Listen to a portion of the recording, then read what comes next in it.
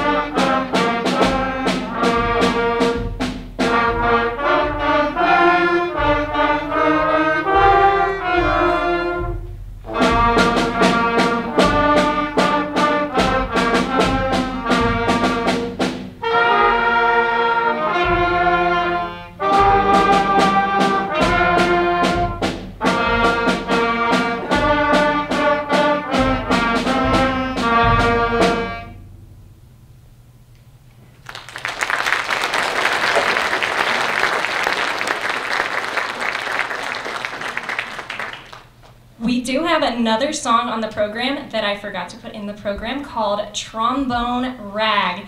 Now, Trombone Rag is super fun because it has something called a glissando that we're going to have our trombones demonstrate for you right now so you know what you're listening for. Here we go, trombones. 1, 2, ready, go.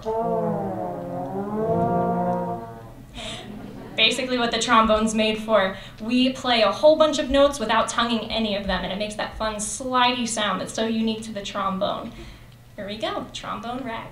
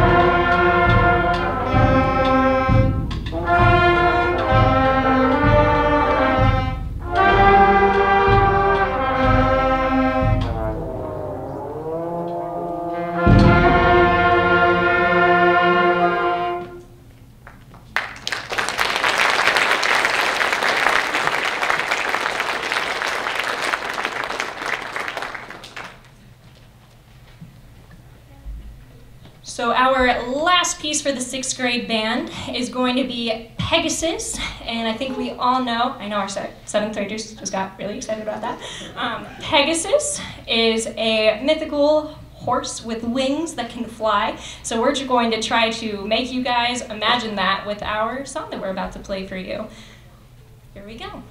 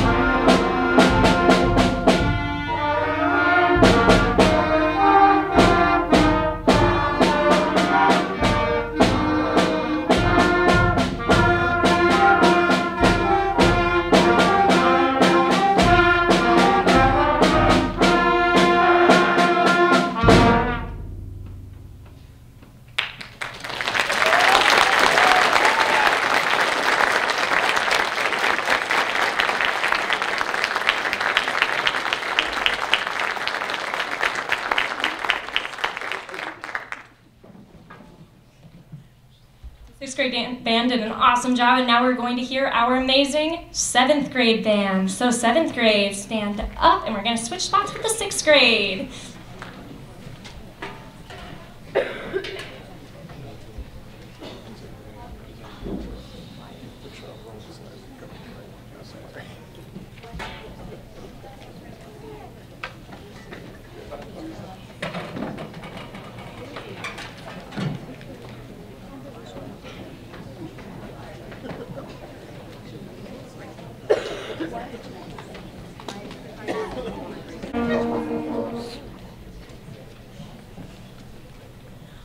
All right, the next group on our stage is, of course, our 7th grade band, which is another great group that we have at Rochester. So this band has done an excellent job of going above and beyond what we are asked to do in the classroom. We had district solo and ensemble this year, which is the first year that we've gotten to do it since I've been here, because of COVID, of course. So now I'm going to ask that if you are in solo and ensemble, that you stand when your name is read off. So we have Alex Porterfield, Nicole Hester, Braylon Pio, and Barrett Brown all participated. Please give them a round of applause.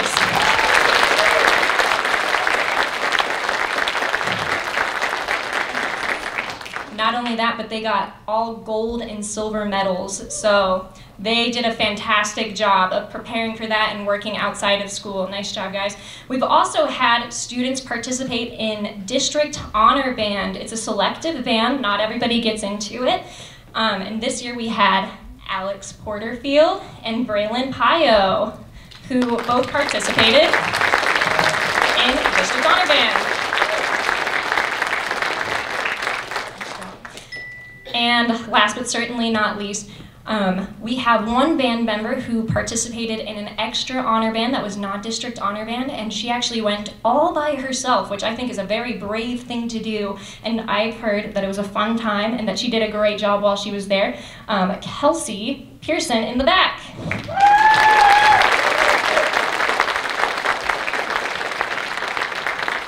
We love seeing our students doing extra things because it just shows that our program is growing and getting better every single day.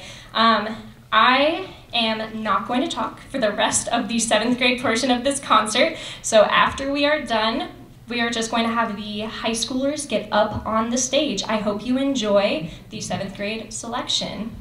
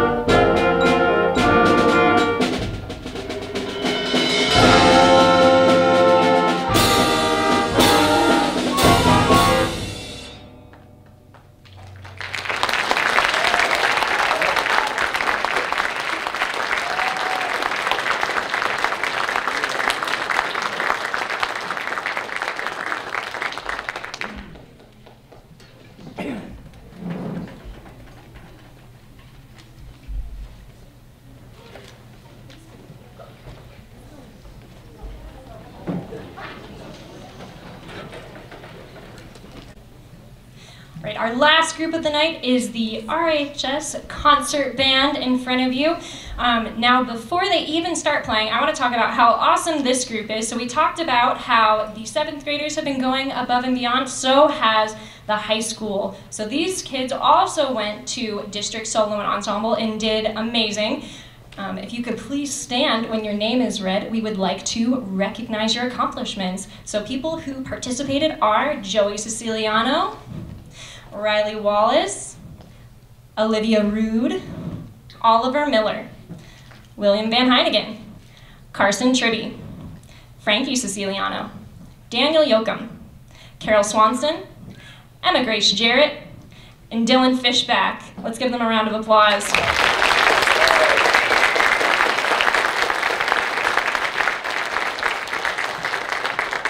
And just to brag for a second, they also got all golds and silvers. Nice job, guys. You can take a seat. Another thing that happened was we had a few of the students on the stage audition and get accepted for the Three Rivers Honor Band. Unfortunately, they were not able to attend because it turned out that honor band was on the same weekend as Solo and Ensemble. But we would still like to recognize their accomplishment of being accepted to this band that not everybody does. So please stand Oliver Miller, William Van Heinigen, and Dylan Fishback. Way to go, guys.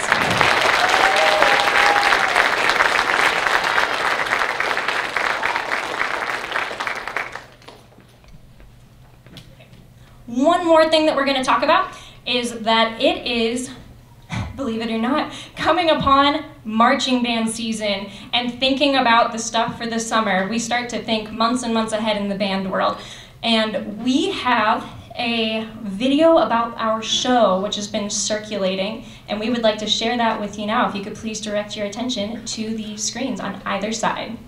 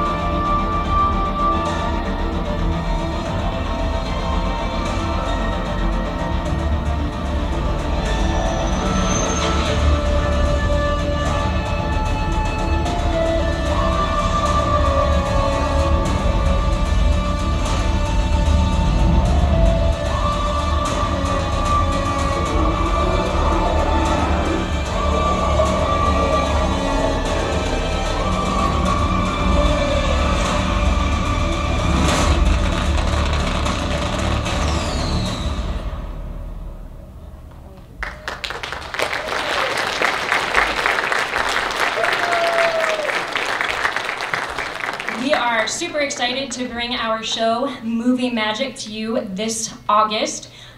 You guys may or may not know that John Williams, who has written the music for a lot of movies that you guys have seen throughout the years, is 90 years old this year.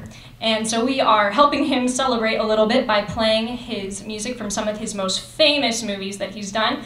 And we would encourage anybody who is in the band program right now to just keep on going so that we can have marching band with all of you, because it's super fun and exciting. Also, if you guys flip to the back of your program right now, a little audience participation. On the back, there's a thing that says, follow us. If this was your first time seeing that video, it's probably because you are not following us on social media. So, I'm going to ask that right now you follow us on one of these social medias, Facebook, Twitter, or Instagram. I know someone's asking you to get your phone out during a concert. Shameful. But I am asking you to do that because we want to be able to spread news the best that we can and reach as many people as possible. So we ask that you do that, and hopefully that doesn't disrupt the live stream that I have going in the back. So thank you for doing that, and I'm going to stop talking now. Our first piece is going to be Lean on Me, which I think most of you will know. Thank you.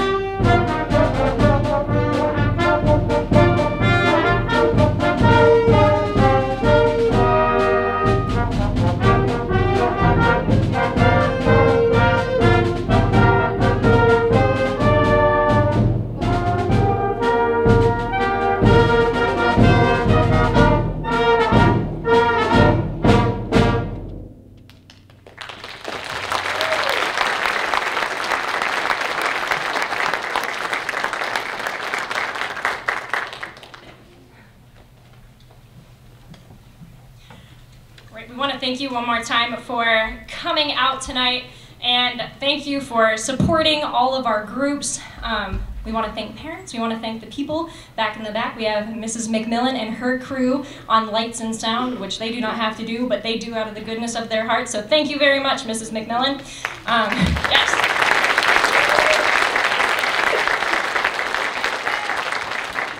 I would also like to thank my husband, who is sitting over there in the crowd, who teaches middle school band at Bremen and has kept me calm in the days before the concert. No one likes the days before the concert, and it's been a trying time between the two of us and our middle school band concerts. Now, you guys, parents, put in so much time listening to concerts, supporting your children, supporting them financially with getting instruments and everything. I have a question for you guys, though. When's the last time you heard your student practice at home? Okay, so I heard someone say 0. If that answer is a low number, I am asking that you start incorporating a few words into your everyday routine, which is, have you practiced today? Or, if you're not feeling up to have you practiced today, have you practiced this week? As an entire band program, we have talked 6th through 12th grade about how everybody in this band program wants to get better. There's not a single person who's played tonight that wants to get worse at their instrument and who doesn't want to see this band program grow. And I know that all of you, just because you're here tonight, and those of you who are on the live stream watching, just because you're here and listening means that you want it to grow and get better too. And the only way that that happens, unfortunately, is if we practice at home. And parents, I know that sometimes we don't want to listen to squeaky clarinet, all right? Or blatty trumpet, or blatty trombone. We don't want to listen to the wrong notes, but those are the growing pains of band, and those start to go away as we practice more at home. So I'm going to ask that you, on top of everything else that you already do, which I know is a lot, start encouraging your student to take their instrument home, and maybe even ask them to play something that they have been working on. And then, at the next concert, you can know if they did it right, and you can look at them afterwards and say, that part that you've been practicing? Mm-hmm. You need to do it more, all right? That's a challenge to all the parents out there. Now, they have had, we've talked about commitment to the band program, and all of the students are willing to do that. Shake your heads, yes? Yes. All right. And that really does start at home. And I thank you all for being so encouraging.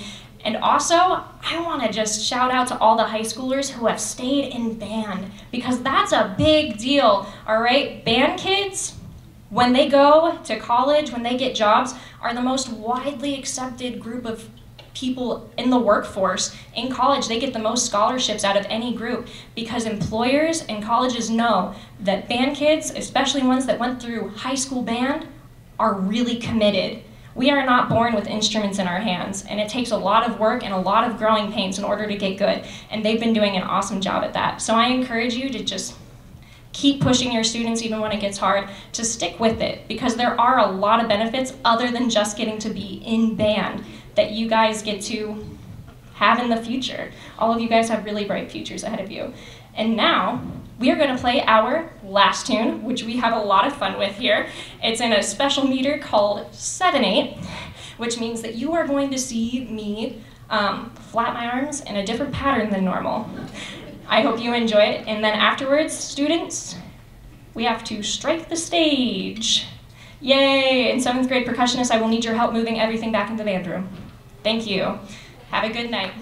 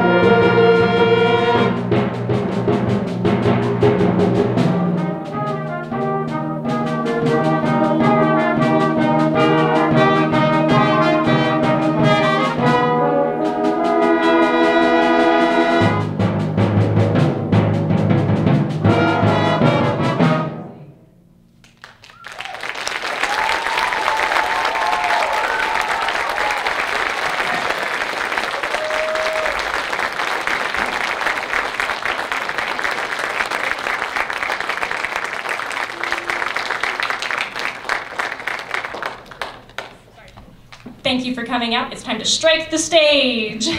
Here we go. See you later.